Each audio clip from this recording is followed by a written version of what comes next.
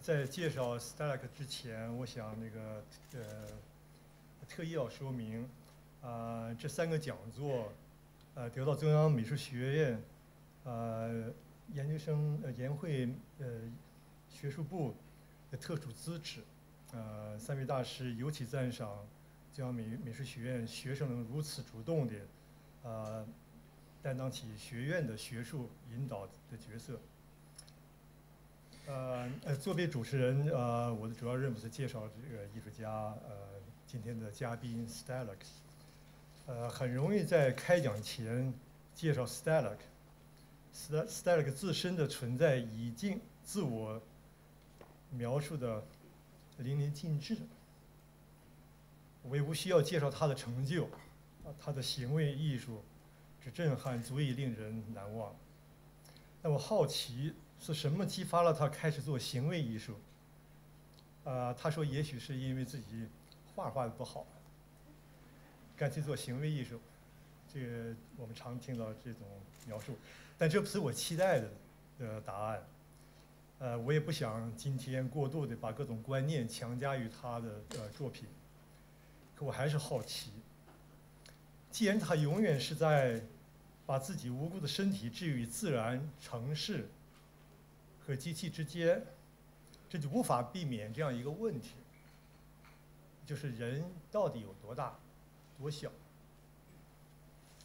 从生产方式的演变来看，人类文明的发展，人类由1级科技时代，即人发明了科技来面对自然，经过了漫长的2级科技时代，即人发明了科技去使用科技，到了今天的第3科技时代，在这个时代，科技将使用科技去使用科技，人在生产线上出局了。Okay, so actually, before I introduce Mr. Stelarc, I'd like to thank the Graduate Student Union of Cafa, which has supported this lecture series, and our artists have showed appreciation of our graduate students' work.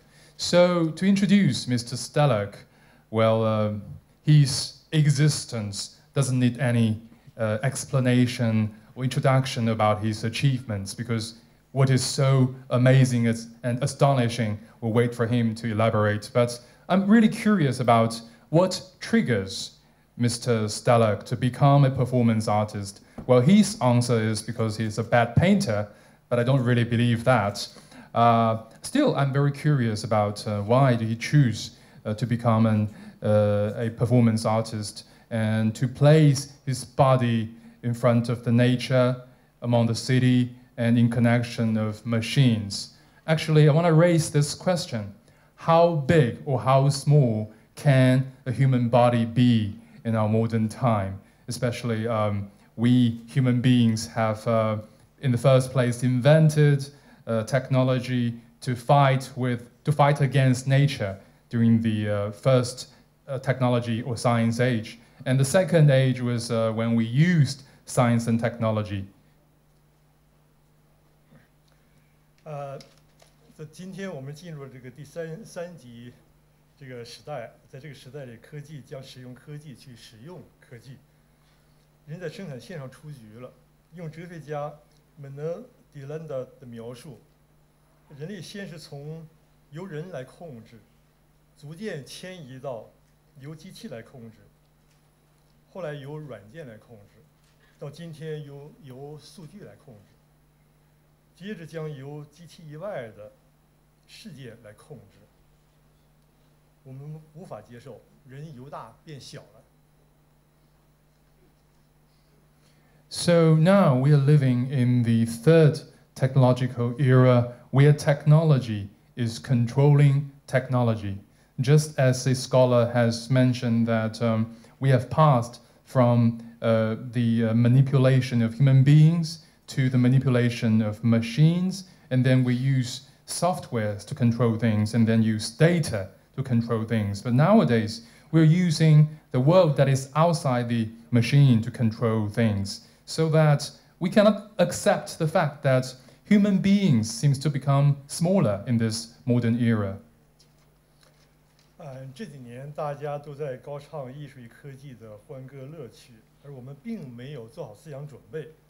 我们的必要需求是什么？波斯诗人鲁米曾说，任何新的感知的诞生来自于必要需求。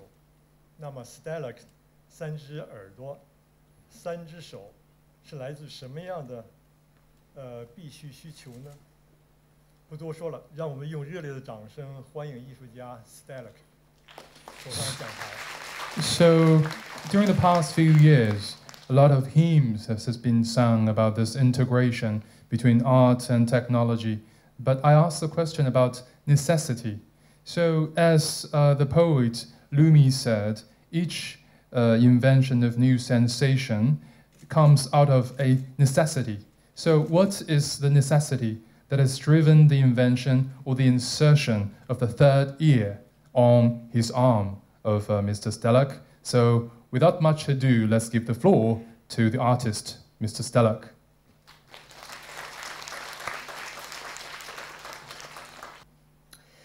Between 1973 and 1975, I made 3 films of the inside of my body.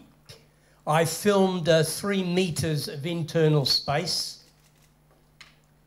那么，在1973到75年间呢，我在我的体内拍摄了3部电影，总共拍摄的是我体内器官3米的长度。This was not for any medical reason, but rather for an artistic intention. 那么，这并不是有任何的医学上的需求或者原因，是一种艺术的追求。So these films of the inside of the lungs, the stomach, and the colon, really the experience was of the body not only as a structure, but a series of empty spaces.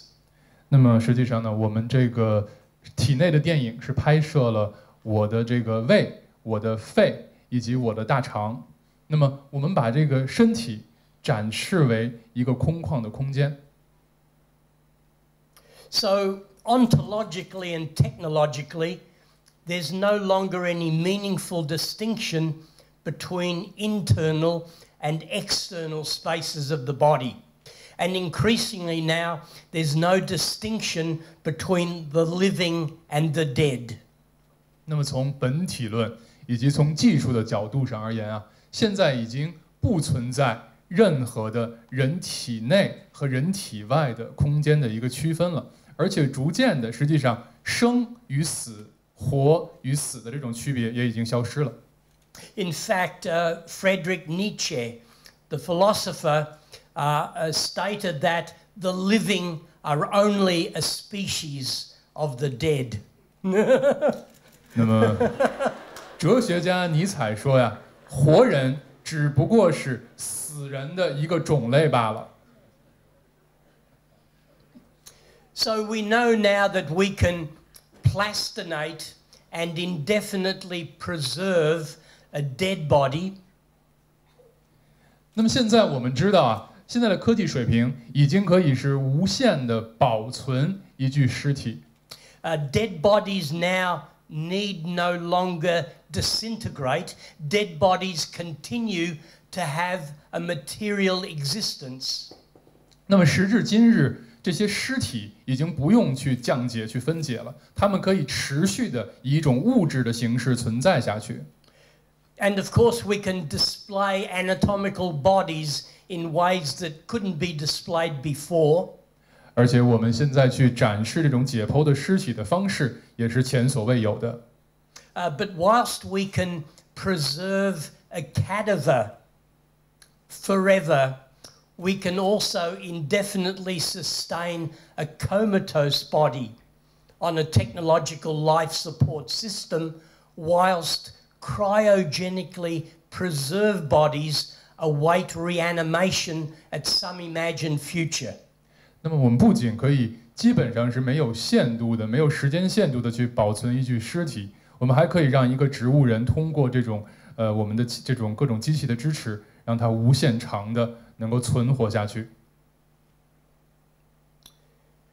So for me, as a zombie is a body without a mind of its own. A cyborg is a hybrid human-machine system. We fear the involuntary. We're always anxious about becoming automated, but we fear what we have always been. We've always been as zombie bodies, and we've already become prosthetically augmented cyborg bodies. 那么，什么是一个丧尸？它就是一个身体没有自己的灵魂，没有自己的大脑。那么，什么是一个赛博格？就是一个人体和机器的一个结合体。那么，我们一直害怕失去自主性，一直害怕一切变得自动化。但实际上，我们所害怕的早已经成为了现实，就是这种僵尸化的或者丧尸化的身体，而且我们也已经成为了这样一种通过假肢进行增强的这种赛博格式的身体已经存在了。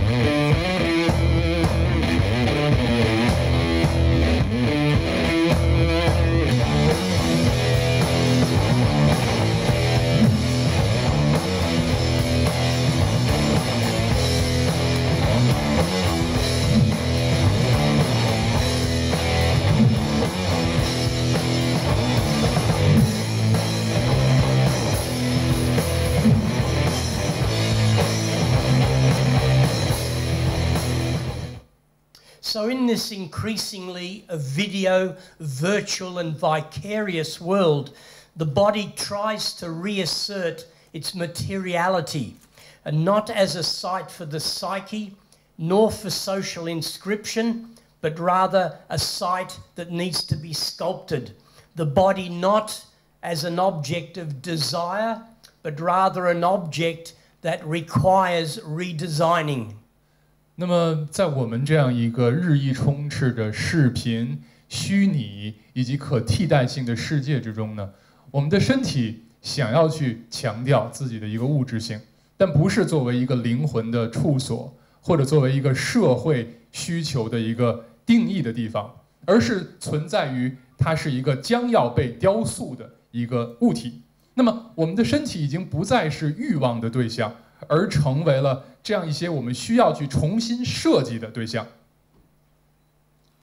And it was a lengthy process of approximately 1 year to ensure that he met the true criteria to be the right patient for this transplant. And sure enough, he did meet this criteria. At that time, we described a procedure which would essentially restore everything which was not functioning and appearing normal on his face, which included portions of the scalp, through the forehead, the upper lower eyelids, the nose, upper lower lips, soft tissues of the chin, down to the level of the neck, and the underlying structures, which included the upper jaw, bones around the eye sockets, the upper teeth, the lower teeth, as well as the anterior portions of the tongue. Dr. Rodriguez, he suffered a gunshot accident back in 1997. Amazingly, his sight wasn't affected. He still had his vision, but as you say, he can now smell something he probably hasn't been able to do, for 15 years. He's now talking. Tell us about the moment that he was able to do these things. So the face from the donor body stitched to the skull of the recipient becomes a kind of third face resembling neither. 那么我们看到啊，刚刚呢是一个曾经因为枪走火，他的脸整个毁掉了。现在呢是有一个遗体捐献者，这个人的脸被整个缝制在了这个受害者的脸上。现在他有了第三张脸，这第三张脸既不属于捐献者，也不属于这个病人。The partial head project involved scanning the artist's face and also scanning a hominid skull. 那么我们说，这个新的项目叫做部分的头骨。那么它涉及呢这么一种3D 的扫描，首先是扫描这个艺术家的一个脸，然后呢，同时呢也去扫描一个史前原始人类的一个头骨。So the human face was then digitally transplanted over the hominid skull, constructing a kind of third face, one that becomes post-hominid and pre-human in form. The 3D printed scaffold was then seeded with living cells. The partial head then becomes a partial portrait of the artist, which was partially living for a few days. 那么我们知道，这个艺术家的脸就被以数字的方式整个重新移植到了这个原始人的头骨之上，也创造出了一个第3张脸。那么这张脸的存在是后原始人，同时也是前人类的一种存在。那么这个3D 打印的这张脸呢，被植入了这种活的细胞，所以说整个这个项目叫部分的头骨，或者说它也是一个艺术家的一部分的一个肖像。同时呢，它也是有一部分存活着，实际上它存活了几天。So this is a time of circulating flesh and fractal flesh. And by circulating flesh, I mean that you can take the organ from one body and insert it into another body. You can stitch the cat of the hand onto the limb of an amputee and reanimate that hand. 那么接下来这个部分叫做循环的或者是分形的肉体，这是一个什么意思呢？就是我们现在的身体的部分或者器官已经可以循环使用了。比如说一个去世的人的这个手臂这个死者的手臂可以被重新移植到一个手臂被曾经移除的一个没有手臂的人的手上，所以这个手臂也得到了重生。I met the first double hand transplant at a Paris medical conference, and only after 6 months, his cat of a hands had a rudimentary sense of temperature, pressure, and texture. 那么我第一次见识这个是在巴黎的一家医院里面，当时有一个病人，他是双手都被截肢了，后来呢被他移植了2只手，那么实际上是过了大概半年的时间，他的双手才有了感觉，能够感觉到质地，感觉到温度。It's also a time of what I call fractal flesh, where bodies and bits of bodies spatially separated but electronically connected generate recurring patterns of interactivity at varying scales. And that's just simply a definition of the internet. 那么另外一个叫做分形的肉体，就是这些肉体存在于分开的不同的空间之中，那么通过无论是网络还是其他的形式，它们可以以某种形式产生互动，或者有同时的一种同步的动作。这实际上呢，也是因特网的一个基本架构。These series of performances were done between 1976 and 1989. Here the body is suspended within a tensegrity icosahedron. Cut one of those cables and the whole structure collapses. 那么这是我的一系列的悬挂项目，是从1976年到1989年之间做的。那么我的身体被悬挂在这里，然后整个的这个结构是一种非常非常精细的结构。如果你把其中的任何的一根线切断，整个的这个结构都会崩塌。The body hoisted up and lowered down a lift well. 那么这是在一个这个竖井里面，我的身体被悬挂，有的时候是被提高，有的时候是被放去下降。And the body counterbalanced by a ring of rocks. 那么这就是周围的那一圈石头，实际上跟我的体重相等，产生了一种均衡，我们悬在空中。One rock for each insertion point, and the body was in fact gently swaying from side to side, setting up random oscillations in the rocks.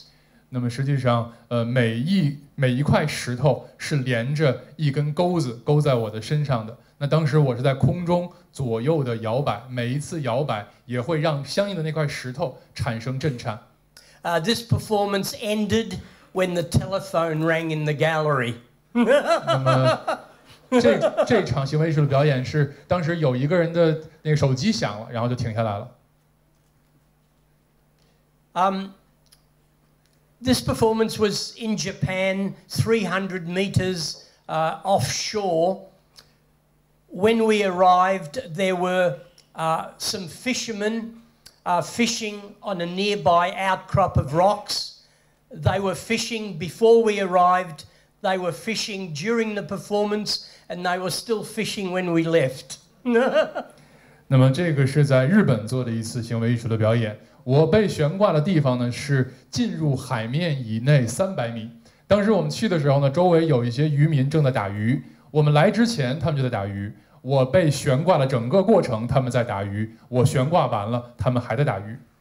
So these suspensions are really experiences in bodily sensation, expressed in bodily action, in remote spaces and in diverse situations.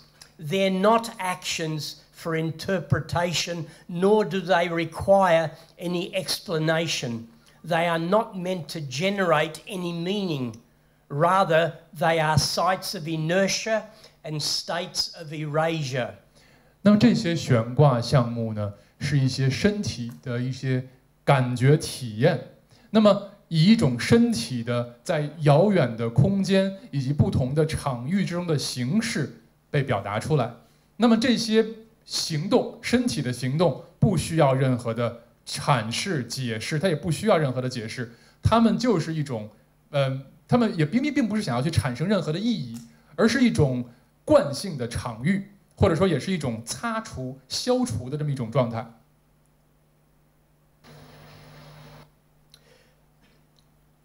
The body here is suspended in an upright position from a gantry crane. The body is holding a control box, which means the body can choreograph its own movements.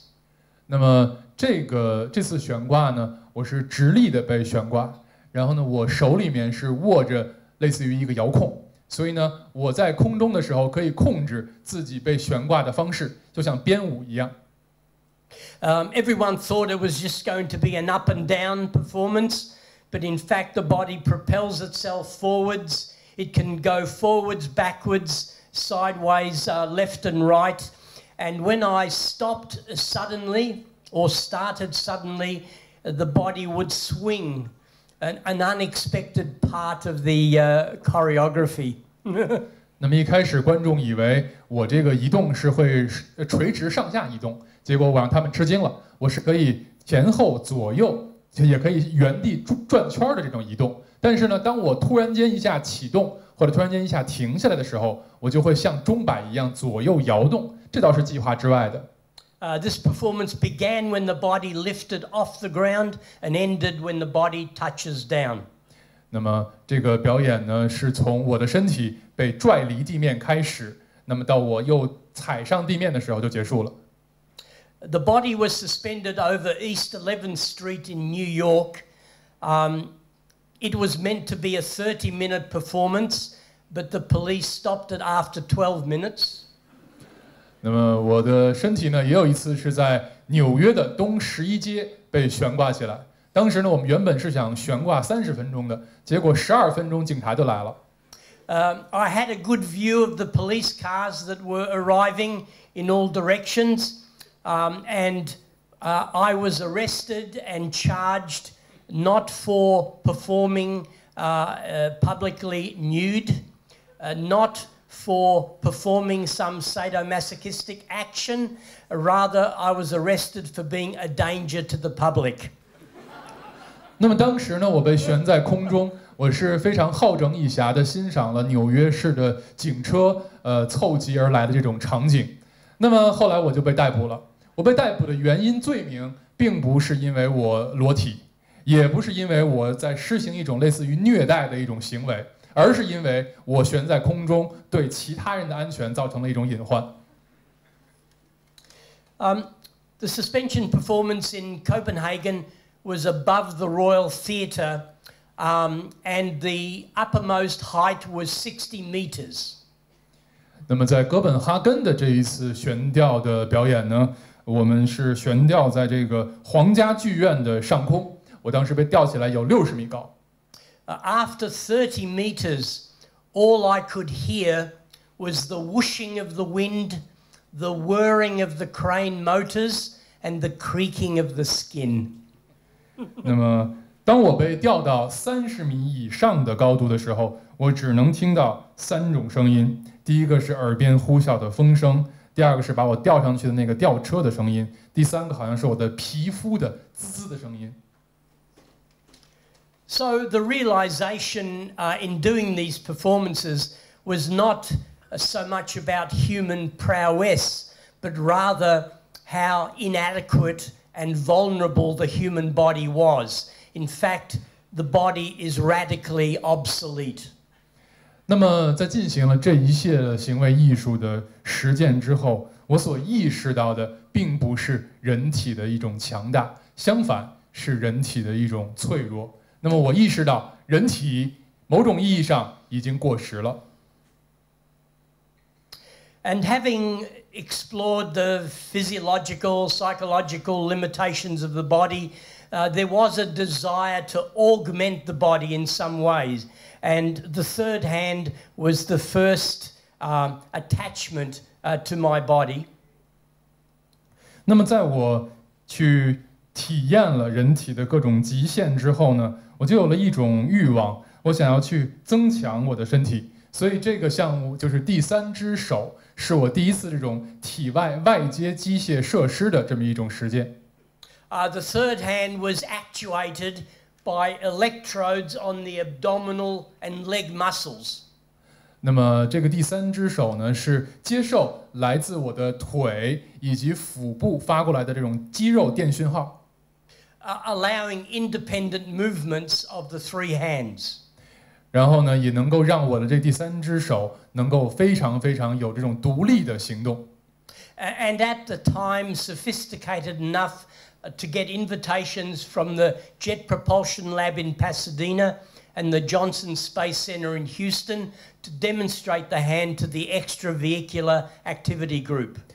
那么当时呢，我这个机械手臂的这个运转是非常精密的，以至于引起了美国国家航空航天局 NASA 的注意。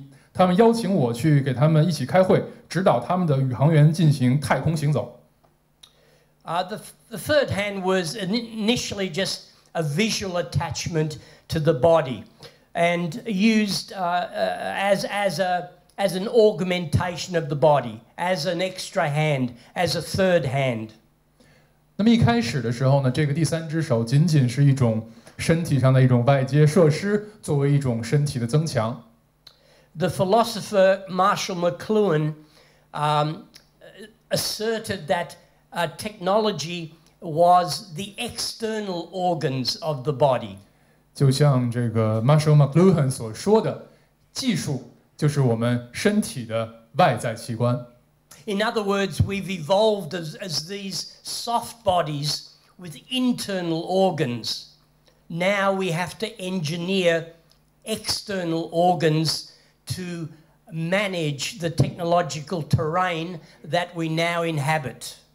那么过去呢，是我们这个体内的器官控制着我们的这样的一个身体去行动。那么现在呢，我们就要去控制一些体外的器官，去面对处理这样一个外在的技术的世界。My first attempt to do something useful with the three hands. Here I'm writing one word, each hand writing a separate letter at the same time. I had to keep my two eyes on what my three hands were doing. And because this performance was done on a sheet of glass between the artist and the audience, I also had to learn to write it back to front. 那么我第一次尝试着用我的第3只手去做一些有用的事情的实践呢，就是我用我的3只手一起写了一个英文单词 evolution。那么呢，我当时的情况是要用我的2只眼睛同时控制我的3只手，然后我的3只手呢还要去同时去写这个单词，而且我还要意识到我是写在一个玻璃上，玻璃之后是观众，所以我还要倒着写。In this third-hand performance, lasers were directed to the eyes using optic fiber cable, and the eyes were able to scribble images in the space. 那么这是另外的一场行为艺术的表演。当时呢，在我的眼睛里面植入了一些激光，我可以通过我的眼睛的一些运动，在空中画出一些图案。Amplified brain waves, heartbeat, blood flow, and muscle signals were amplified. 那么我身体的一切的讯号，心电图、脑电图，我的等等一切数据都被放大。This performance began when the body was switched on. 那么在我的身体的开关被打开的那一瞬，这个表演开始。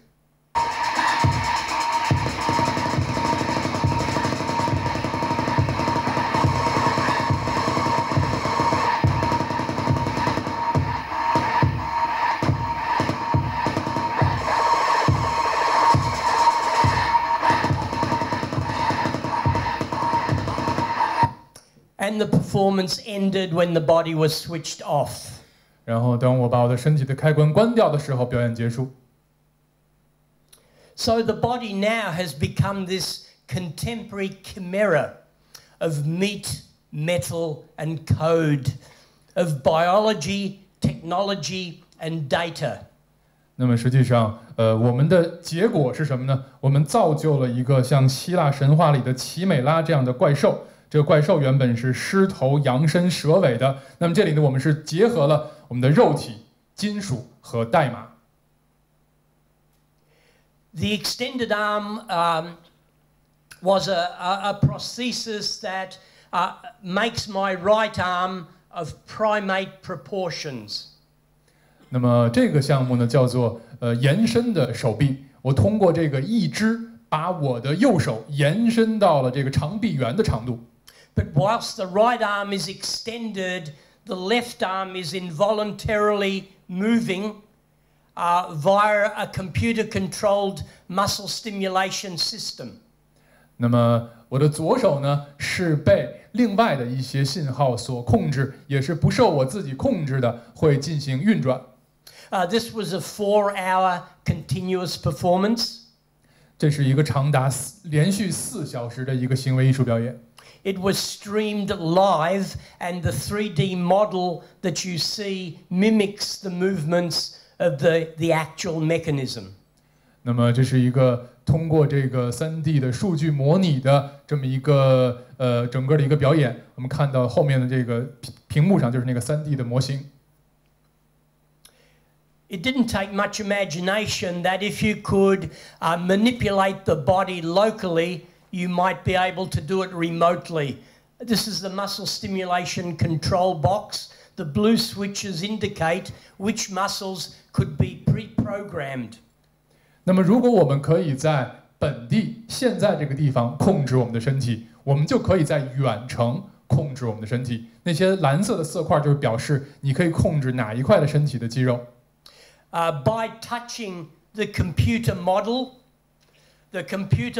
moves, and then a second later in Luxembourg, where my body was, my body moves involuntarily.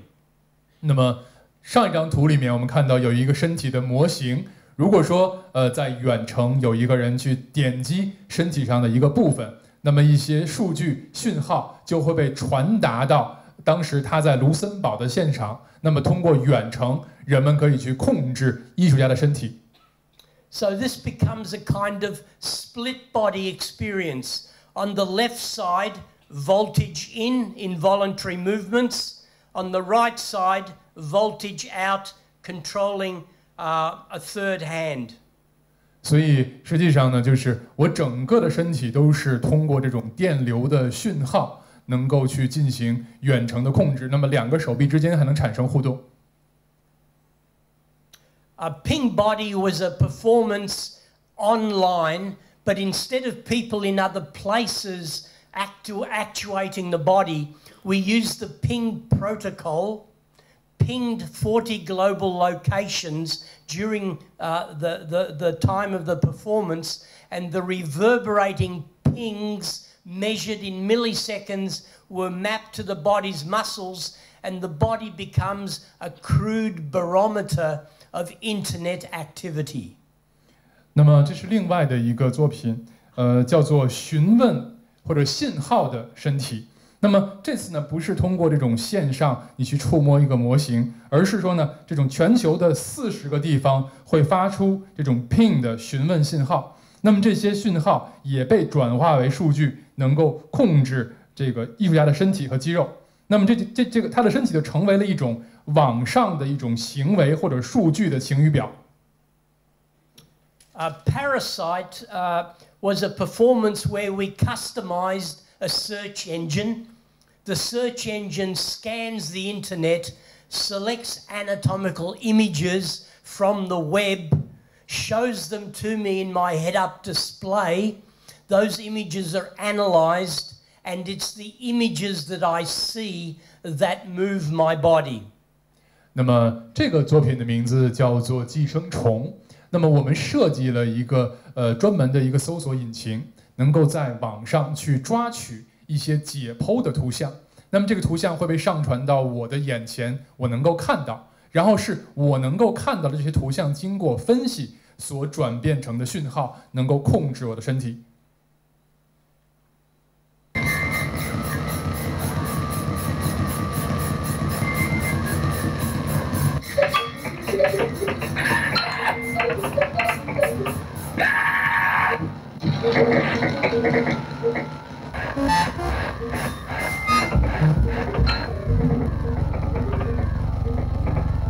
What's also interesting here is that the body becomes the video switcher and the video mixer. Tilt sensors on my arms, legs and head allow me to manipulate and mix the video images live during the performance.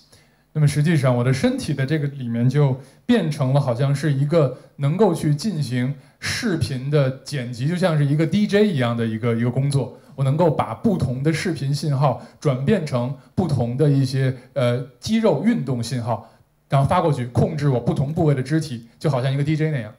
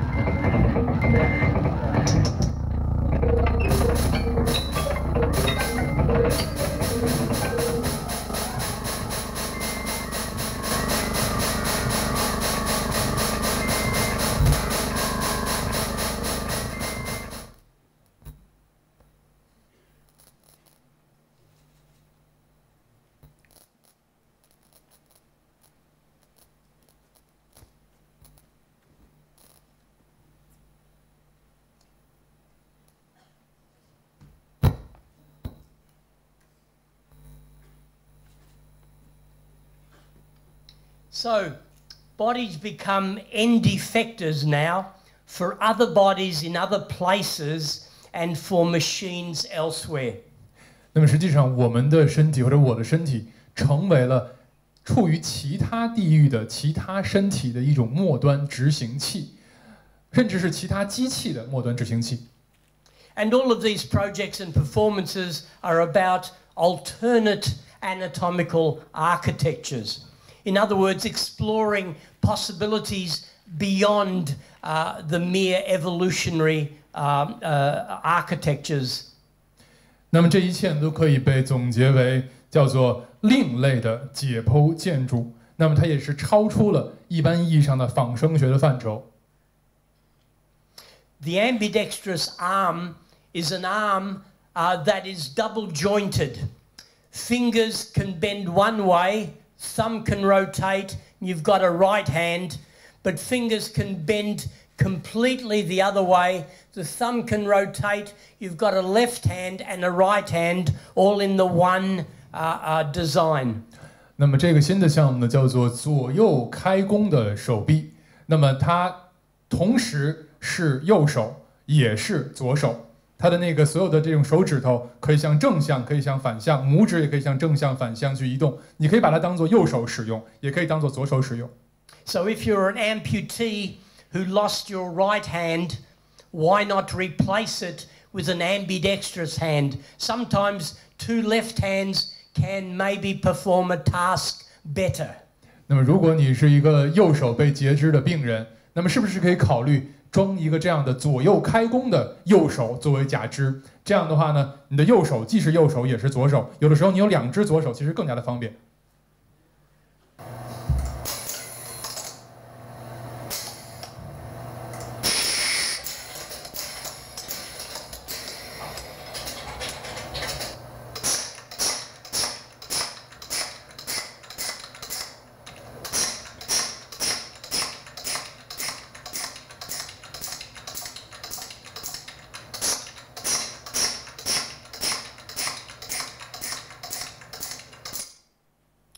So the body has become this modified biology, accelerated by metal with a speed that far exceeds its metabolic and muscular capabilities. The body's sensory experience now is distributed and shared online. 所以在这种情况下，我们的身体呢，就经过了这种生物学的改造，那么也经过了金属的加速。那么现在我们的速度是远远超出我们人体的这种新陈代谢的或者肌肉本身的能力的。那么我们所拥有的一种感官的体验也被分享到互联网上。Exoskeleton was a six-legged walking robot developed in Hamburg and with the help of F-18 for artist engineers. 那么这个项目呢叫做外骨骼，我是制造了一个有6条腿的可以行走的机器人。这个项目呢是在德国的汉堡制作的。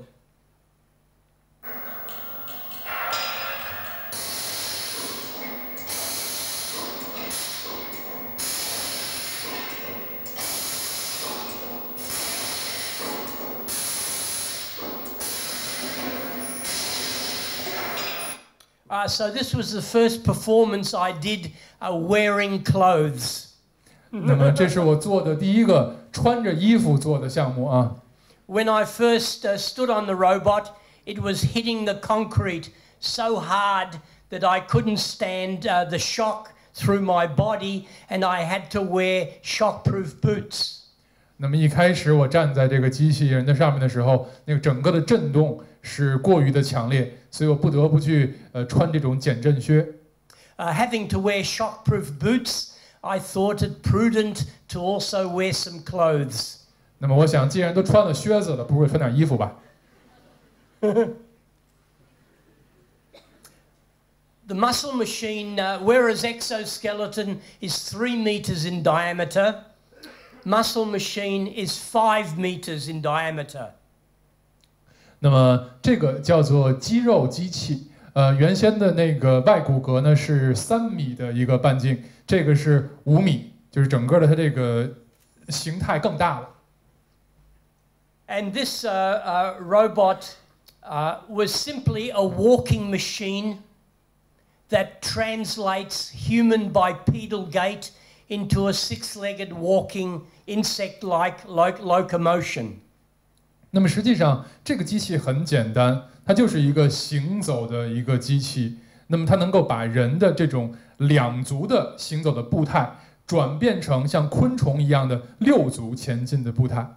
Lifting one leg up, lifted 3 robot legs up to swing forward. So by stepping up and down, you could sequentially switch the movements of the 3 robot legs and move forwards, backwards, or turn around. 那么实际上，我们去抬起来1只腿的时候，我就可以控制3条机器的腿。那么同时左腿也可以控制另外3条。那么通过这种控制，我们就可以实现这个机器的腿的前进、后退或者转圈。The walking head is a six-legged walking robot, but it's an autonomous robot. The rotating ultrasound sensor detects if someone is in the gallery. If someone is in the gallery, the robot stands, selects from its library of possible movements, performs a simple choreography. 那么这个项目呢，叫做行走的头颅。那么这个有一些不一样，它是一个完全自动能够去行走的一个6足机器人。那么它的前方呢，会有一个传感器。如果说你就是有这个观众到了面前，它能够意识到有观众在，那么它就会从自己的整个的这种行动库里面调取一部分出来，为这个观众现场跳一支舞。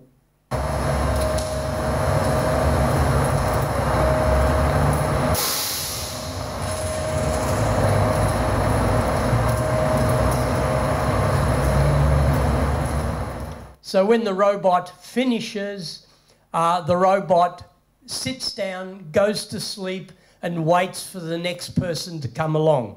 那么一曲终了的时候呢，机器人就会原地坐下，然后它就睡去了，直到下一位游人将它唤醒。So the intent of this project was to engineer an actual virtual system where the mechanical movements of the legs modulate the facial behavior of the head. 那么我们的整个的这个的意图呢，就是想要去制造一种实际和虚拟系统的一种2元互动。那么实际上呢，我们希望这种腿的运动可以是被这个它的这种可以去形成它的脸的不同的样子。Project that has never been realized. A six-legged walking robot with a webcam mounted on its back. The idea was to engineer a small robot robust enough, reliable enough to be able to climb up my tongue and into my mouth. I have to be careful not to swallow. 那么这个项目是一直没有能够真正实现的，所以我们看到了现在只是一个3D 的虚拟。我们想造的是一个6足的机器人，它上面也携带着这个摄像机。我们希望呢，它是有足够的可靠，也足够的结实，它能够也非常的小，能够一直走进我的嘴里。但是我要小心，不要把它咽下去。Our kind of artistic gesture towards the increasing intimacy with our machines. In other words, with micro and nanoscale technology, now technology will be able to inhabit the inside of the human body. We'll be able to recolonize the human body with nanoscaled robots and sensors. In other words, all technology in the future might be invisible because it's inside the human body.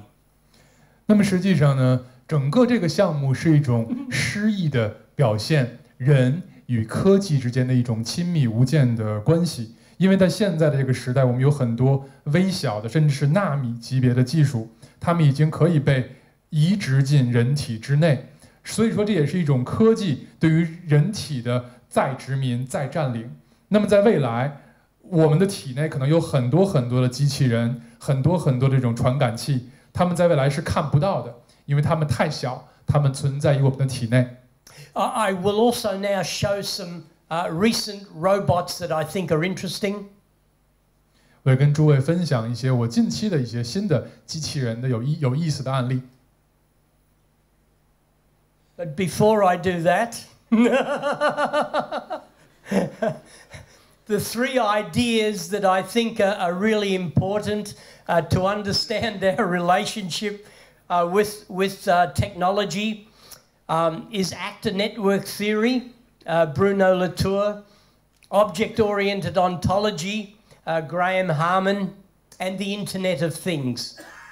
那么，在我跟诸位分享接下来的几个例子之前呢，我要先说这3个理论，我觉得是支持这些项目的一个基础。一个是布鲁诺·拉图尔的一个演员或者是能动主体的网络理论。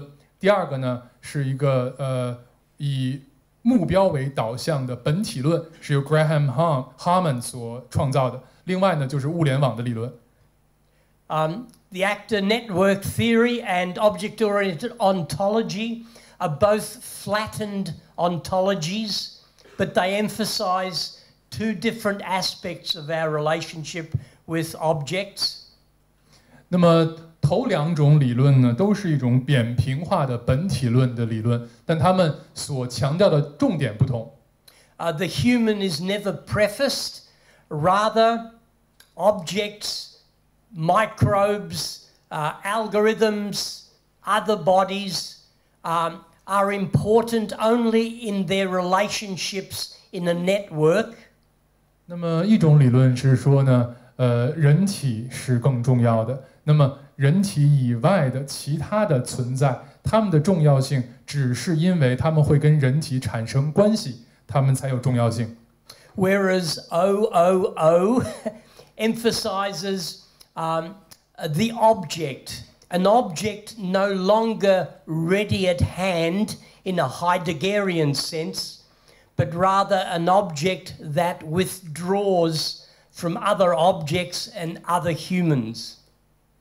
那么第二种理论就是这个 OOO 的理论呢，是说客体并不是随时存在于这种外在的世界之中的，而是以一种海德格尔的理论体系之中不断的收缩后退的这么一种存在。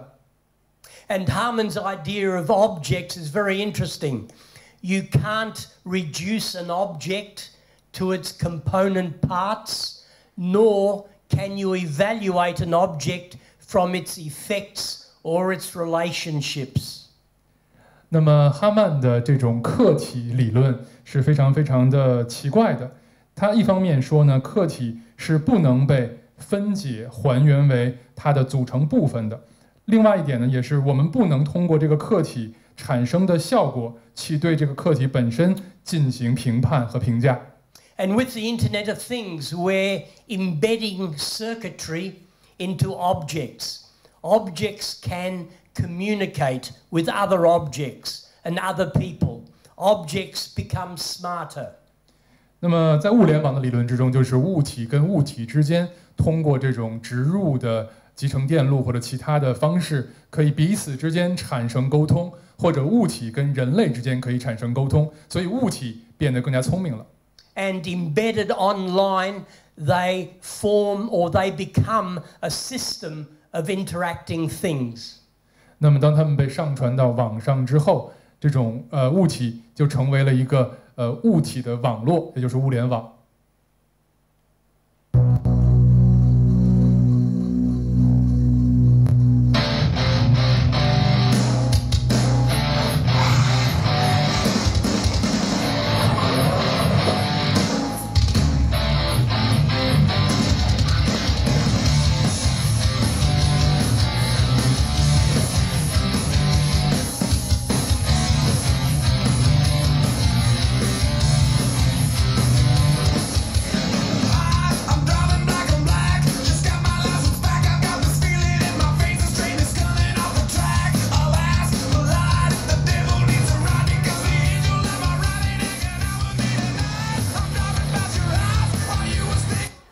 So this combination of wheels and legs that they call WEGs enables this robot to move fast over a flat surface, but also enabling it with its springy legs to run over obstacles or perform rather athletic tasks. I first saw the WEGs robots at Case Western Reserve University. 那么它的这个腿呢，是由腿和轮子二者的结合组成的，就是 wheel 跟 leg， 那么合称叫做 WEG。那么它可以走得很快，它可以在平面上移动，还可以跳跃障碍，它也非常的具有这种非常像运动健将一样的体格，是非常让人印象非常深刻的。那么他第一次是在西楚联合大学见到的这个机器人。And you might have seen the latest Boston Dynamics robots. A very seductive mammalian gait, a dog-like robot whose neck becomes a manipulator, and it can do basic tasks to assist other robots. 那么这个是波士顿动态研究所所做的一个能够像狗一样前行的一个机器人。那么它上面有一个机械的操纵臂，它可以帮助其他的机器人开门等等。And the Atlas robot, a humanoid robot, 75 kilograms in weight, that can maintain its balance with its bipedal gait. It has a good spring and it can double somersault. So this 28 degree of freedom robot is the kind of robot that we'll be more and more socially interacting with. 那么这个机器人是1.5米高，大概75千克重。它呢可以以一种两足态前行的状态前进，而且可以跳跃，还可以翻跟头。那么它在未来呢是会越来越多能够跟人类产生互动，产生更深远的影响。So these alternate anatomical architectures again go beyond mere biomimicry.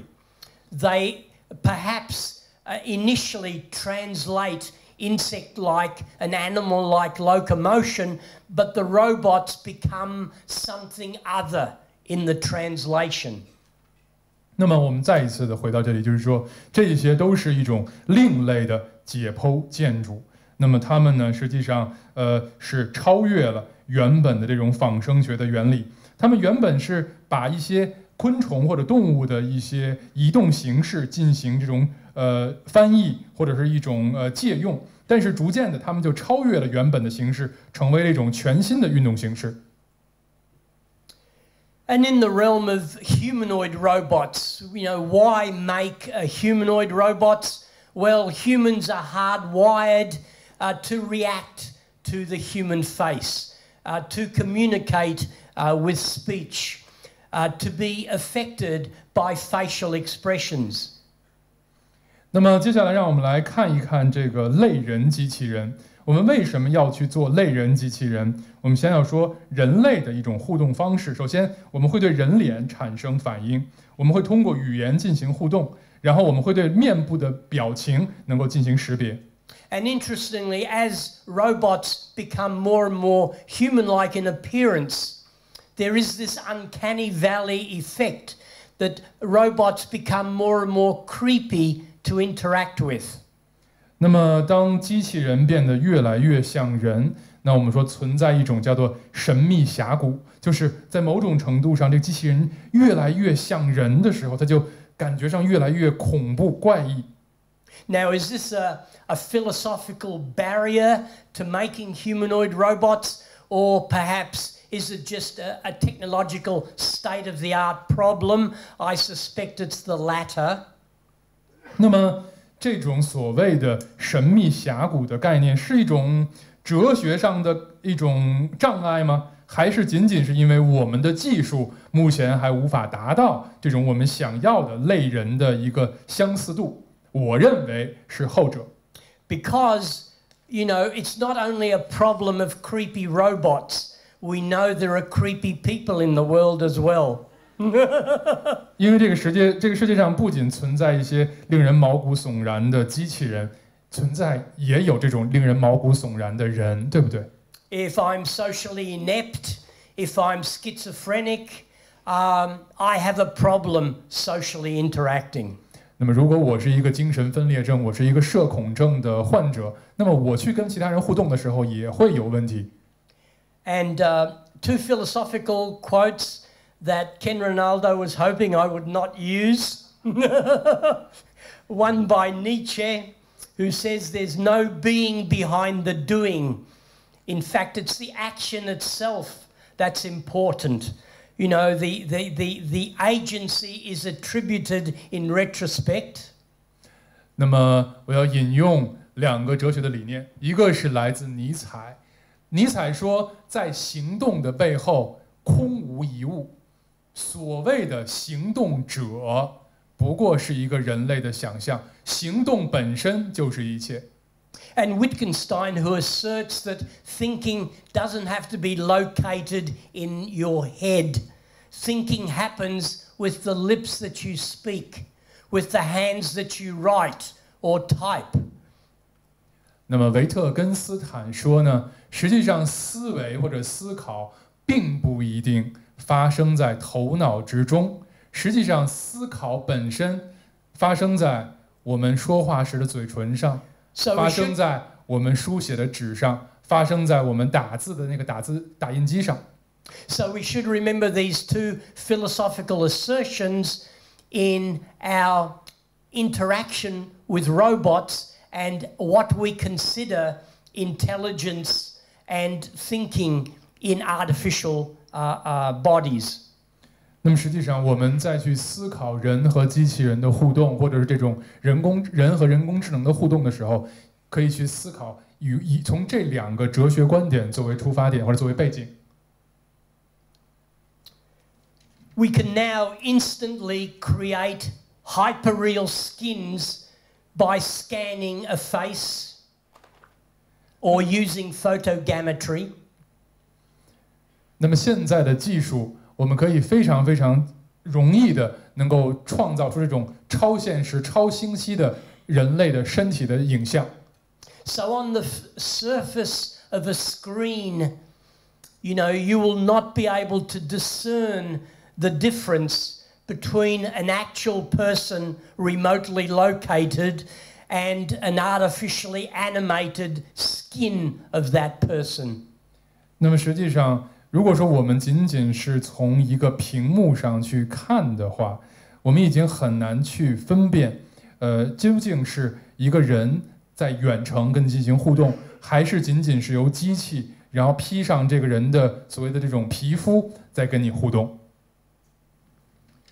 So, we're also in this time of phantom flesh, where the body increasingly experiences itself as its phantom. Phantom not as in phantasmagoria, but rather phantom as in phantom limb. To others online, the body appears flickering on and off as digital noise, as a glitch in biological time. 那我们可以把它理解为一种幻影肉体。那么这种身体的体验，它把自己体验为一种幻影。那么这个幻影不是像我们像梦里面见到的那些幻景那样，不是，而是像这种比如说失去肢体被截肢的人那种自己体验中那种幻肢那样。那么对于其他的网上的其他的人而言，那么这个身体看起来就好像是实时的一会儿闪一会儿灭，就像是数字的噪音那样的一种存在。So here's baby X, and this is, she's been learning to read words. So here's her first word book. So let's see what she can see. It's into a page. And here we go, let's see what's this, baby? What's this? What's this? What's this? Good girl. Now see if she knows what the word is. Okay, baby, look over here. Okay, what's this? What's this? Good girl. Right, let's try her on something else. Okay. Let's try a map. Okay, what's this? Baby, over here. What's this?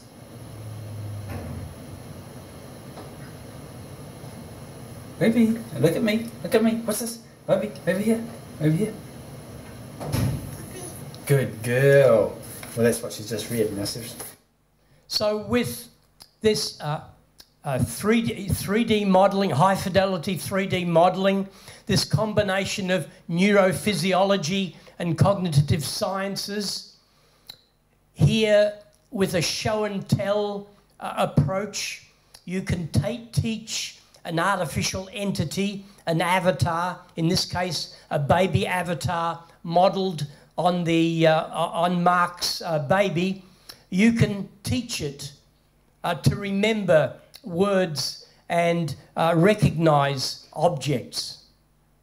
那么实际上呢，这是一个基于神经科学和认知科学所做的一个高清晰的3D 的一个程序。那么这个程序呢，它是一个人工智能的程序，或者说它是一个化身。它的基于呢是这位先生自己的女儿。那么他可以去教这个程序，比如说去认识一些物体等等等等。So with appropriate facial expressions, with adequate lip syncing capabilities, with emotional expressions, then an artificial entity can interact with its interlocutor in very seductive ways. 那么由于这个人工智能的程序，它拥有这种非常细微的面部的表情，包括这种思考的这种时间，包括它那种情感的表达，它可以非常非常生动的和这种其他人进行互动。So skins now, as screens, attain an optical and haptic thickness. This thickening collapses the psychological space between bodies. Skins as screens exhibit seductive vocabularies of aliveness. 那么实际上，我们现在看到的这种皮肤就成为了一种屏幕，它拥有了这样一种厚度，是一种视觉的以及触觉的厚度。那么这种厚度实际上能够去摧毁在不同的身体之间的一种心理的壁垒。那么我们拥有了 ，could you？ 那么这些作为屏幕的皮肤呢，就能够去表达出一种非常具有引诱性的词汇，能够让我们感觉到它是活着的。So the body now increasingly oscillates in operation between its physical form and its online phantom. This oscillation is the quickening coupled with this optical thickening that fuses the physical and the phantom. In other words, we're no longer performing as physical biological bodies, rather we're also performing as phantom bodies online. 那么实际上，我们看到这个身体就在这种物理的形式以及线上的幻影形式之间不断的摇摆，那么穿梭往返。那么这种彼此的摇摆，实际上呢，也是我们能够去把我们的物理的身体和幻影真正的结合起来。那么从那以后呢，我们身体的表演或者表达就不仅仅是物理的身体的表达，同时也是这种线上的幻影的表达。In 1993, I decided to design a sculpture for the inside of my body. 那么在1993年的时候，我决定呢，为我的身体内部创造一种雕塑作品。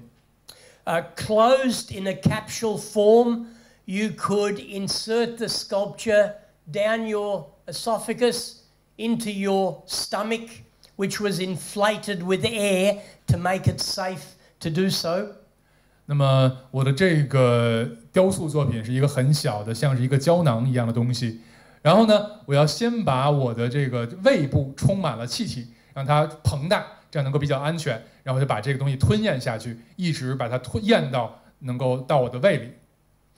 This was a response to the theme of the 5th Australian Sculpture Triennale, which was site-specific works. 那么实际上，当时呢，我创作这个作品，也是对当时的澳大利亚雕塑3年展的当年的主题的一种回馈。那么当时这个主题呢，叫做特殊场域雕塑作品。But instead of a sculpture for a public space, this was a sculpture for a private physiological space. 那么我没有选择在一个公共的室外空间去做一个特定场域作品，我选择了我身体内部的空间去做这样一个作品。So the body here becomes not a site for the psyche, but simply a host for a work of art, for a sculpture. 所以在这里，我的身体不再是我的灵魂所在的地方，而仅仅是一件雕塑作品的一个展出的空间。Inside the stomach, the sculpture opens and closes, extends and retracts, has a flashing light and a beeping sound. 那么在我的身体之内，在我的胃里面，我的这个小雕塑作品，它可以左右的动，还可以闪光，还可以发出哔哔的声音。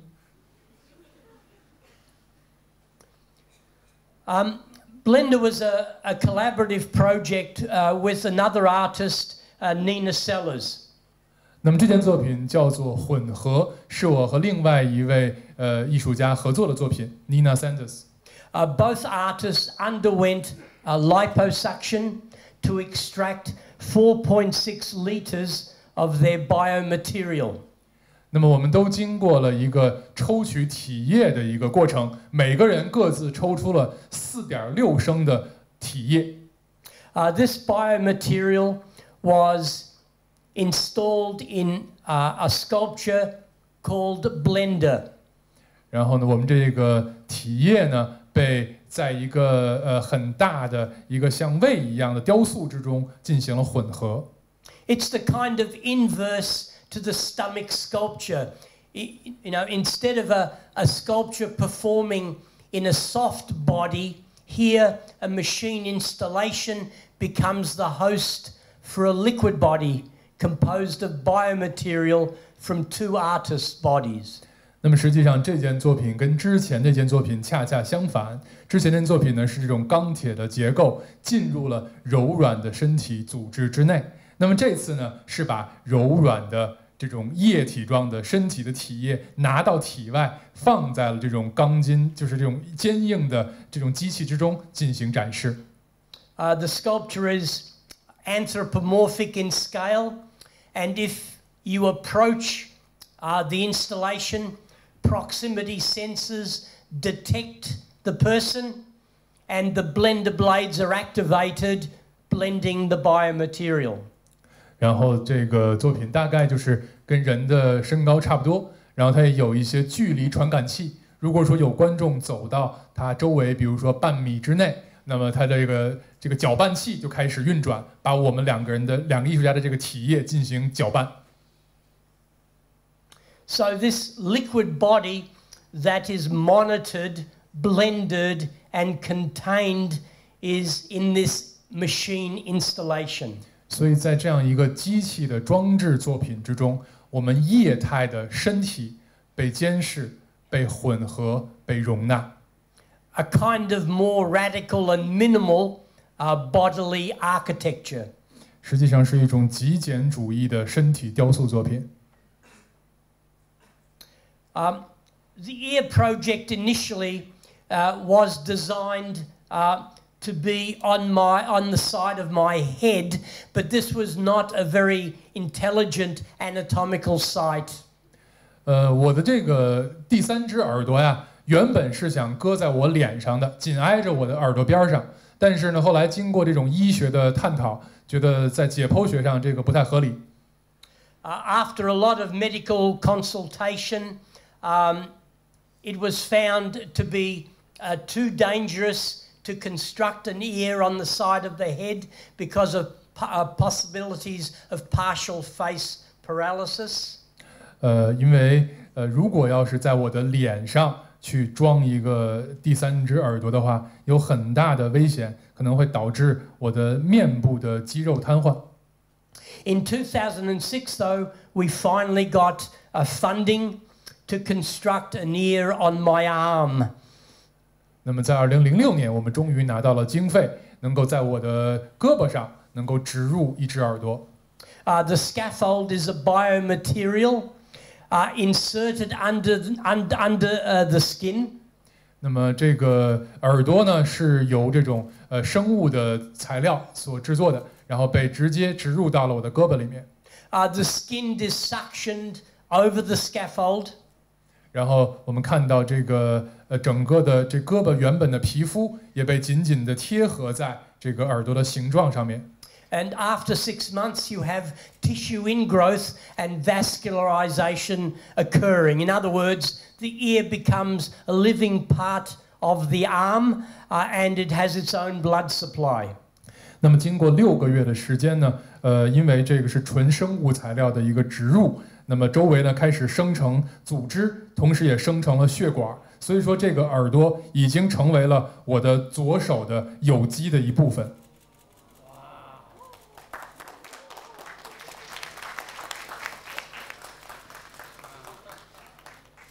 So the ear is fully fused to the arm.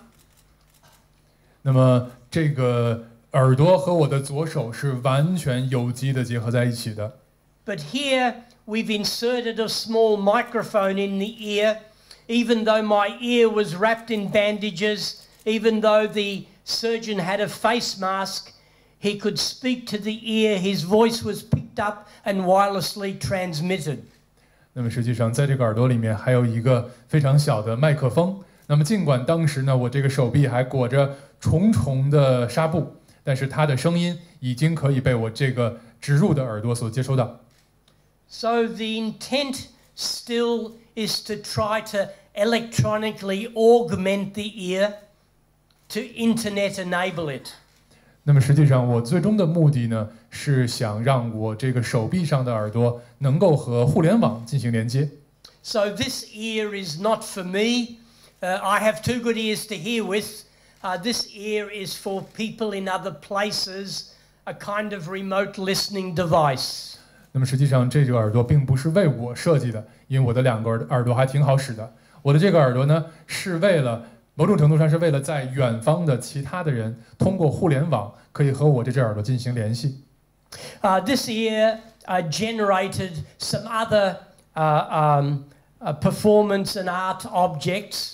那么这个手臂上的耳朵也同时催生了更多的一些行为艺术以及雕塑的作品。A 4-meter long sculpture of the ear on my arm. 这是一个4米长的一个手臂上的耳朵的雕塑。A performance lying on the sculpture. My body is covered with white clay, and as the body lay, it was very cold. The body was very warm. The skin, the clay skin, cracks, and the body there becomes part of a sculpture, a kind of counterpoint in scale between a whole a physical body and a much larger a part of the body, an arm with an ear on it. 那么实际上呢，这是另外的一件，就是我的行为艺术作品。我本人赤裸的趴在这个手臂上面。那么当时呢，我身上是抹着这种白灰。那么我的身体是热的，这个手臂是冷的。在这种接触的过程之中，由于温度的下降，我的这个身上的白灰开始逐渐的脱落。那我也就逐渐的和这只手臂融为了一体。But whilst lying on the sculpture, I thought what would be really interesting is to suspend my body above the sculpture. 那我趴在这个手臂上的过程之中，我就想象，如果我能够悬挂在它的上空，是不是更有意思？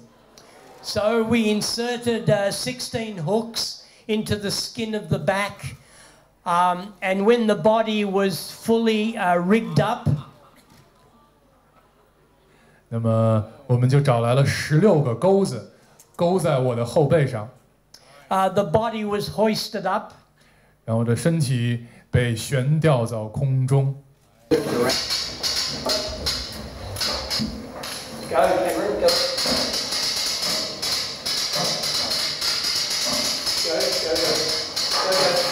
Go.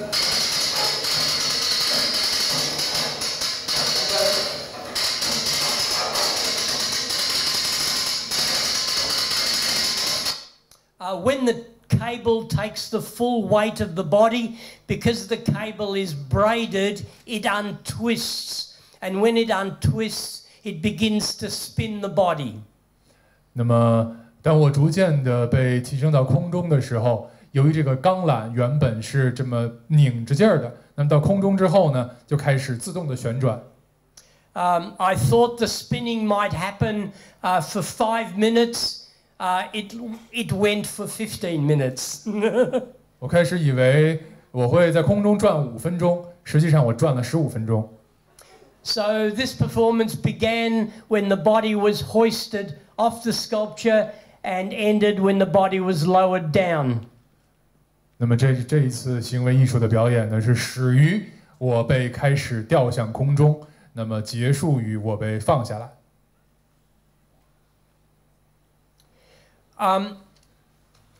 Whereas the other suspension performances were often static, here the body is connected to an industrial robot arm and it is choreographed for 30 minutes. 那么我一般的这种悬挂的行为艺术都是比较静止的，而这个呢是行动的、运动的。我被一个机械的手臂控制在空中，它呢也进行了，我事先对它进行了一种编舞，它可以在空中进行各种各样的动作，长达30分钟。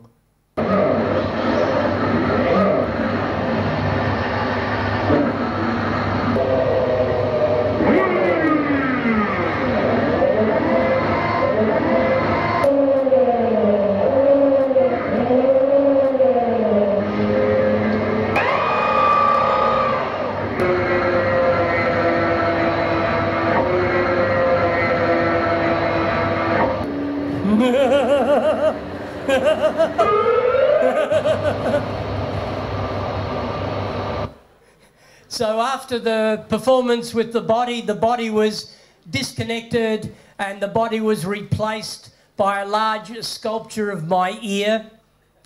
那么在我的身体在空中飞舞了30分钟之后，身体被放下来，然后呢，我的这个耳朵的雕塑被放上去。What was interesting was that the robot that choreographs the ear is the same robot that carved the ear. The robot effectively was a 6 degree of freedom CNC machine. 那么实际上，我的这个使用把这个耳朵的雕塑去在空中飞舞的这个机器手臂，也是我当时去雕刻我那个植入身体的耳朵的那个形状的那个机器，所以是一个非常非常高度灵敏的一个机械臂。So increasingly now the body is coupled and complicit with technology. The body becomes this extended operational system of bodily metabolism and machine musculature. 那么实际上，随着我们的身体越来越多的和技术进行这种深度的结合，那么我们的这些身体也就成为了身体的内在的循环运转以及机器的肌肉的一种外在可操控系统的表达。So for me, there was always a ghost in the machine, but rather not as a vital force that animates, but rather as a fading attestation of the human. 那么在我看来呢，在机器之中一直都存在着一个鬼魂。这个鬼魂呢，并不是一个让机器拥有自我的生命的一种存在，而是实际上证明了一种人类的逐渐消失的影子。Stickman is a minimal but full body exoskeleton that algorithmically actuates the body. 那么 Stickman 或者叫击球手，又是一个控制全身的这么一个外骨骼，它能够去把其他的信号进行执行。This is a 5-hour continuous performance, but as well as the algorithmic actuation of the body, we recently engineered a mini Stickman where the audience could insert their own choreography by bending the limbs of the mini Stickman, pressing play, a kind of electronic voodoo. 那么这个表演呢，是我们通过一个算法编辑了一个长达5小时的一个舞蹈，它会控制我的身体在5个小时里不停的行动。那么实际上现在我们有一个新的版本，叫做一个迷你版的 Stickman。那么实际上小朋友们都可以去为它进行编舞，你可以自己把这个机器人的手臂扭来扭去，就可以进行编舞了。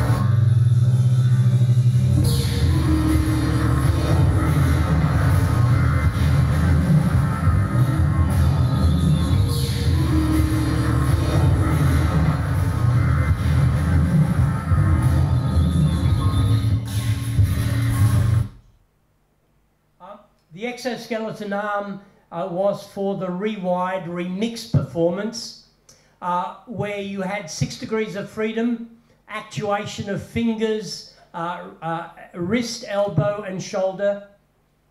那么这个项目呢叫做外骨骼手臂，它是有6度自由的一种手臂，它也是会通过一种互动界面进行控制。This performance was at the Perth Institute of Contemporary Art for 5 days, 6 hours every day. I could only see with the eyes of someone in London. I could only hear with the ears of someone in New York, but anyone, anywhere could access my right arm and involuntarily move it. 那么这个作品当时呢是在珀斯的一个艺术中心里面进行了表演，在5天的时间里面，我每天会表演6个小时。那么我的眼睛在这6个小时里面，每天的6个小时只能看见一个伦敦的人能够看见的东西，我的耳朵只能听见一个位于纽约的人能够听见的东西，而我的右手是被一个程序控制，这个程序任何人上网都可以进行控制。So a sharing of acoustical and visual experiences and a distributing of agency. 那么实际上呢，这是一种听觉和视觉的共享体验，以及放弃对于自己身体的一种控制，让他人控制的体验。The performance is a more recent iteration, 4 days, 5 hours every day, within 3 locations in Europe. 那么我们最近呢又做了一个新一代的这种行为艺术的表演，是在4天的时间里面，每天5个小时。Gebietsweise Regeln, morgen insbesondere im Süden und in den Alpen sonniger bei 15 bis 18 Grad. Am Mikrofon.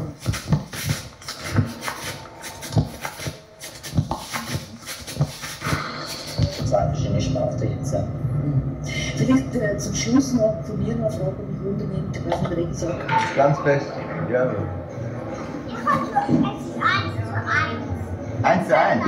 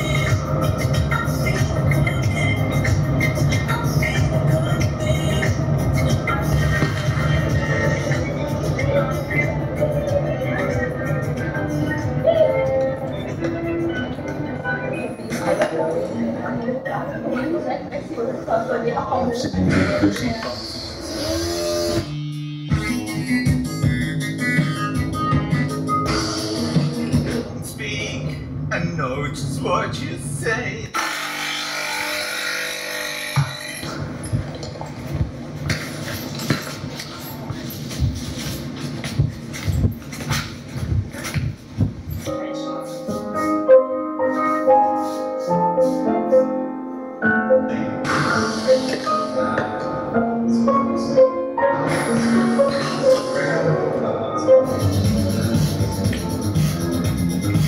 Ganz viele verschiedene Sachen, die ich cool finde.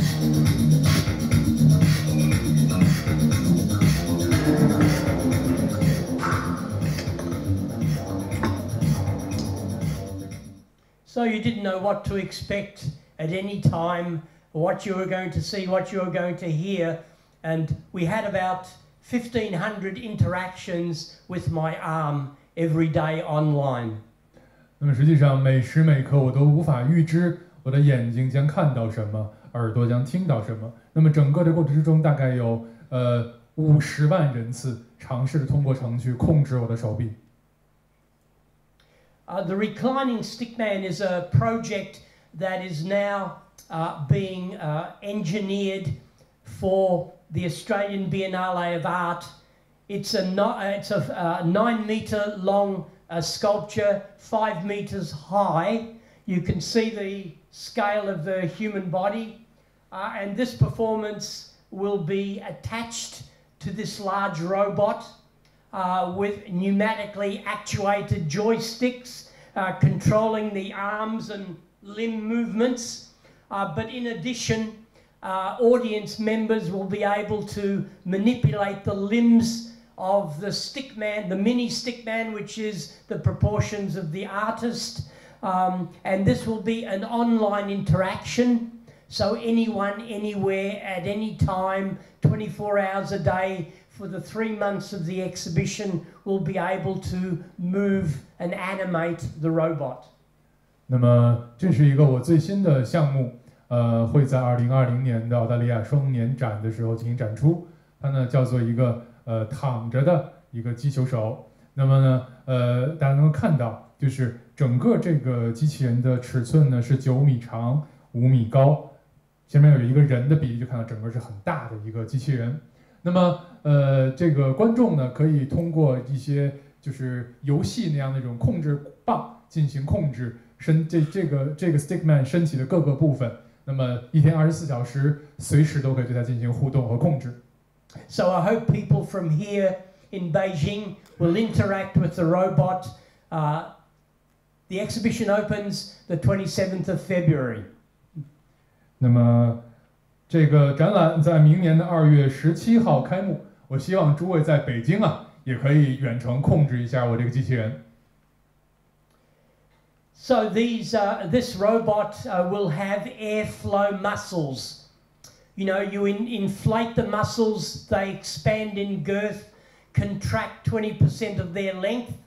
So they expand and contract, inflate and exhaust. So this robot will be very anatomical in its movements. 那么这个机器人的肌肉很不一样，它是可以充气的，可以放大，可以收缩，可以充气，可以放气。所以说它这个解剖学的构造是很有趣的。So, in this age of mixed realities, the body performs beyond the boundaries of its skin and beyond the local space that it inhabits. The body is extruded into these non-places and task envelopes of virtuality. Extruding its sense of self, the body experiences itself as empty. But this emptiness is not through any lack, rather it's an emptiness through excess and extrusion. 那么在这样一个混合现实的时代里面，我们的身体呢可以超越自己的皮肤，以及自己在物理上所在的空间进行活动，它可以溢出到一些非空间里面。甚至可以在虚拟空间里面完成一系列的任务，所以在我们的身体的自我的意识不断溢出的时候，我们的身体会感觉到自己非常的空虚。这种空虚不是来自于我们缺乏能力，而是在于我们为它赋予了更多的额外的能力和任务。So what's been happening here? What's been happening is that the dead, the near dead, the brain dead, the yet to be born, the partially living and synthetic life all now share a material and increasingly proximal existence with other living bodies, microbial life, operational machines, and executable and viral code. 那么时至今日，死去的、将死的、大脑死亡的、还未出生的、部分生活的或者是合成的生命，都可以去和一些其他的存在着的生命体、微生物体、机器以及可执行的亦或是病毒的代码产生一种物质的共存。With the 3D printing are using living cells. The possibility of 3D printing body parts and even 3D printing organs means that in the near future there will be an excess of organs awaiting bodies, of organs without bodies. 那么现在我们的技术已经可以 3D 打印肢体，甚至 3D 打印器官，这就意味着在未来，我们呢会存在这种器官的过剩，会有器官等着人，或者器官根本就不会匹配身体的情况存在。In 2011, the first twin turbine heart was inserted into the chest of a terminally ill patient who remained alive long enough to fully test the function of this new artificial heart. 在2011年的时候，有一位病人被移植进了一种全新的人造心脏。这个心脏呢是由2个涡轮发动机所驱动的。那么这个病人也很幸运，他存在了或者说存活了足够长的时间，让我们可以为这个新的心脏收集足够多的数据。And what's interesting about this new twin turbine heart is that it circulates the blood in the body continuously without pulsing. 那么最有趣的一点是，这个双涡轮发动机的心脏，它可以帮助我们人体的血液不断的循环、循环、循环，但是却没有脉搏的存在。So in the near future, you might rest your head on your loved one's chest. They're warm to the touch. They're sighing, they're breathing, they're speaking, they're certainly alive, but they have no heartbeat. 那么在未来可能会出现这样的一个场景，我们的头倚在我们的爱人的胸口，那么这个爱人他活着，他的血液在循环，他有他的声音，有他的味道，他在跟你说话，他实实在在的活着，但是你却听不到任何心跳。So, I think what artists do best is generate contestable futures, possibilities that can be interrogated, evaluated, possibly appropriated, most likely discarded, but futures that are contingent rather than of necessity. Thank you very much. 那么在未来，艺术家存在的意义就是我们能够去创造一系列的可能的，但同时也存在争议的未来的可能性。这些可能性可能会被验证，可能会被否定，也可能会被扔去。但是最重要的是，我们不断地创造着未来的可能性。感谢诸位。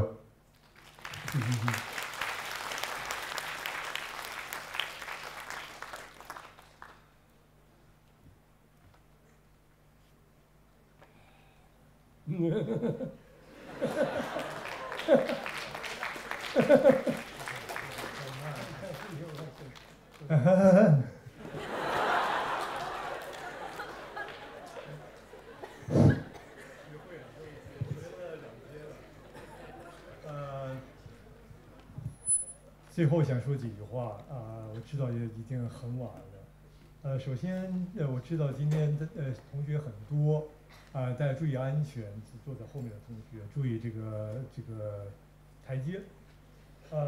还是想利用这个机会，我再次感谢一下这个今天的嘉宾Stelarc。怎么去感谢呢？我的学生都知道我是不太善于表达自己感情的人。这么说吧，我跟他联系，请他来，你们也能想象到，这些大艺术家时间就特别忙，但是他答应来的同时又提出说，我可不可以给学生上2堂课？我们今天请了 Stelarc， 还有明天要做讲座的Gary Hill， 也包括已经讲座在设计学院办过讲座的 Leonardo， 还有艾米杨，还有妮娜，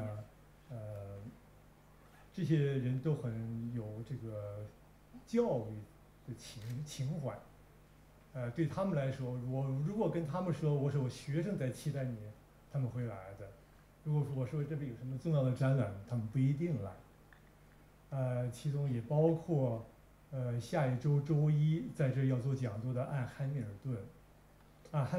这些艺术家，像那个汉密尔顿的故事以后等他来了再讲，我在这里不多说。但我还要感谢一下我们这个学工会的，应该叫研会艺术学术部，对啊，这是很有意义的事情。就这种讲座，高端讲座跟学生会在一起来做，它有深远的意义。也就是说，这学校央美是学生的央美，这种高端的学术活动，包括引领学术未来的导向的这种活动，学生会是应该走在最前面的。所以说，当学生会提出要参与这个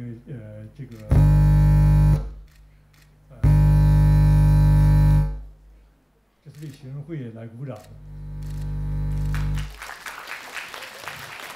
So I'd like to take this opportunity to again thank our artist Stelarc, but how to thank him? You know, I am not very expressive of my emotions, but as far as I know, such big artists like Stelarc, they are very busy.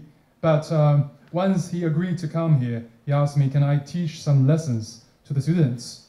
And it was similar when regarding Gary Hill and Ken and Nina, because these people, they are artists, but at the same time, they are educators. If you tell them that the students here expect you here, they will come.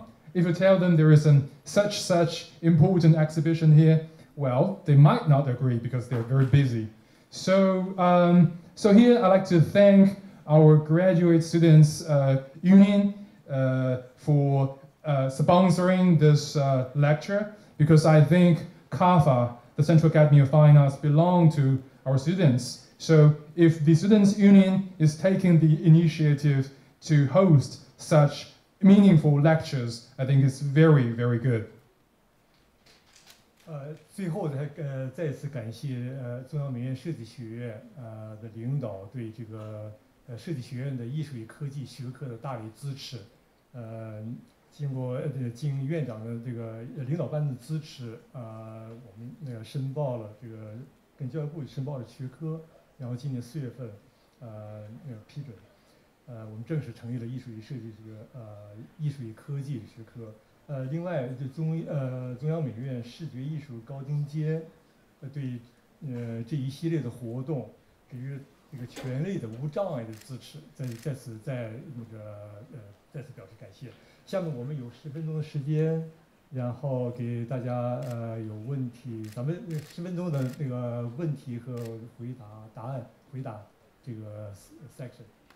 So I also like to thank the School of Design for creating the art and technology discipline, and also I'd like to thank CAFA Visual Art Innovation Institute for their generous support. So now we'll have 10 minutes of Q&A session. 喂，大家谁有问题现在可以提了，我们只有10分钟的时间，抓紧机会。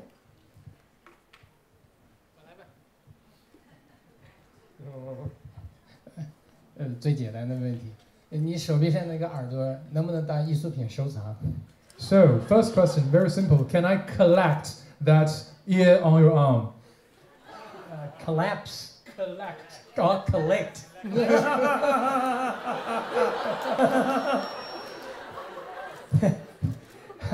If we can reach a financial arrangement, we can arrange for Nina to do the amputation. 他说了，如果价格合适的话，咱们可以聊一聊截肢的问题。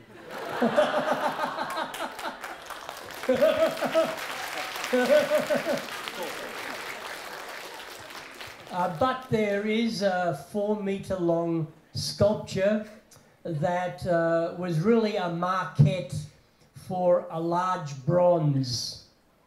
So if we can find a commission for a large ear-on-arm sculpture, that would be collectible in the immediate future. 现在实际上已经有这种4米大小的这种青铜质地的它这个耳朵的这种雕塑。如果说诸位能够找到合适的这个出资方的话，也可以做一个大型的它这种手臂上的耳朵的这种雕塑作品，这个是可以收藏的。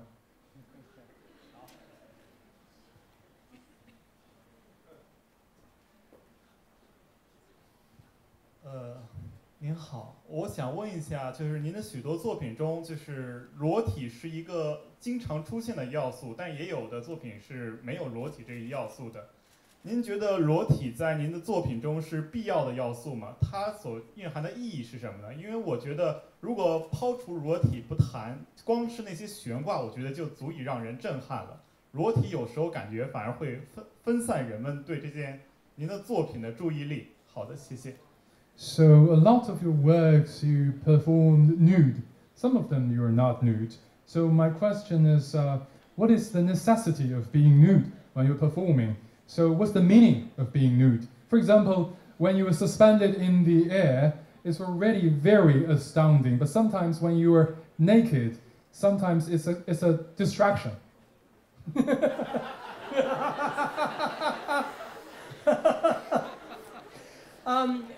Yeah, well, I think it's very difficult to wear clothing when you've got 18 hooks and cables coming from your body. So there was a kind of practical reason for that. But also there was an aesthetic reason when I was performing with the third hand, when I had electrodes and sensors stuck on my skin and wires connecting to the muscle stimulation system, for example. So it was very difficult, in effect, to be dressed, both from a practical, but also for aesthetic reasons. 有2个原因。第一个原因就是当你身上面后背上吊着18个钩子的时候，穿衣服是一件挺不容易的事情。第2个原因就是也是一种美学上的取向，因为它的那种比如说外接的那个机器手臂这种作品，它身上有很多这种钢筋的或者这种电缆这种东西，那么它身体是肉体的裸体的，所以这也是一种对比，所以这是一种美学上的取向，2者都有。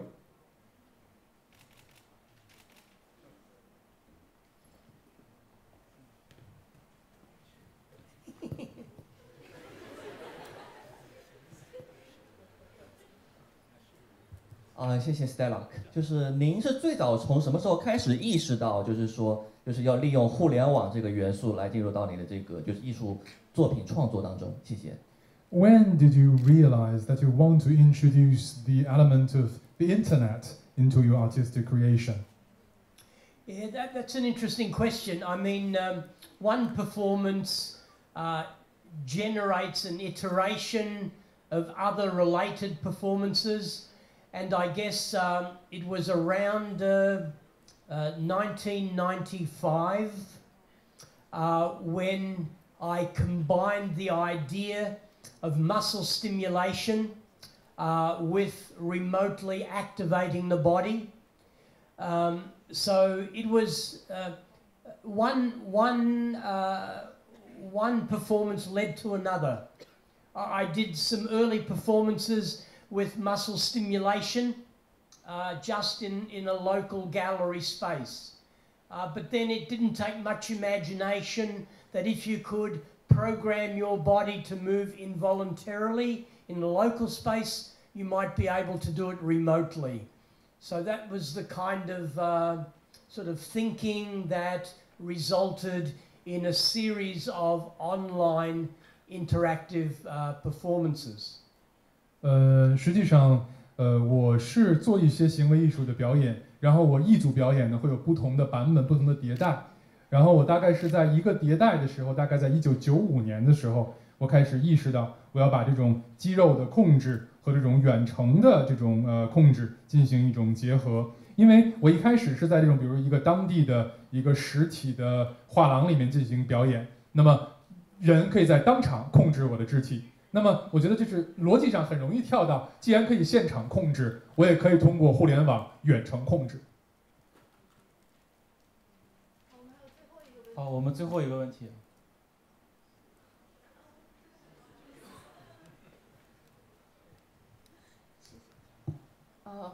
我的问题是，实际上，你有说到随着这个科技的这个发展，我们人类会慢慢的把我们的身体的主权交出去。那么我的问题是两个部分，就是第一个问题是，当您在探索将自己的身体主权交出去的时候，您作为一个个体是什么样的感受？然后第二个问题是，随着这个科技的发展，当我们整体的人类慢慢的把人就是这个物质身体的主权交出去以后，你怎么看待这个方向的发展？ So it seems that many of your works is discussing this possibility of giving up the sovereignty of one's body for others to control. So the first question is, how do you feel when your body is controlled by others? And the second question is, just take a step further. When in the future, sometimes that the entire human being, the sovereignty of their bodies are given up for the control of machines or AIs, what do you see that, do you think that will happen? Or what do you see will happen in that kind of future? Well, these performances were not about so much of who's in control or even the subject of control, but rather problematizing what a body is and how a body operates. We never operate with free will, with our own agency. Our behavior is constantly and mundanely constrained, modulated by all sorts of social, cultural and technological promptings. So we're always performing somewhat involuntarily. We're always simultaneously, you know, a zombie and a prosthetically augmented body. So as our behavior becomes increasingly more complex in our interactions with artificial agents and robots, it means that there is less and less reason to ask this question of who is in control. In a complex technological system, you know, every component is important in the interaction. It's not like that old idea of a big brother, you know, controlling everything and everyone, I think is an outmoded construct of how we operate and interact in a complex society. 我觉得实际上，一切并不是关于主权，或者说是谁在控制这个问题。我的作品更多的是在探讨身体是什么，以及身体如何运转。实际上，我们人类啊，我们从来就不拥有我们对于自己身体的全部的主权，我们也从来就不拥有完全自由的意志。实际上，我们在日常生活之中是不断的被社会的、文化的、技术的条件所限制，或者我们的身体是会被他们所影响的。所以说，我们实际上永远我们的身体都会做一些非自愿的行动，我们从来就是僵尸化的身体，我们的身体也自古以来就是经过人为增强的身体。那么实际上，在我们现在一个日益复杂的世界里面，日益的有越来越多的机器人、人工智能的时代里面，我觉得我们更不应该去问这样一个问题：这一切谁是控制者？因为越来越多的在这样一个复杂的系统之中，每一个模块、每一个环节都很重要。所以说，这不像是像1984里面那个老大哥一样，是一个人控制所有人，而是关于在一个日益复杂的系统里面，不同的模块、不同的主体之间如何互动的一个问题。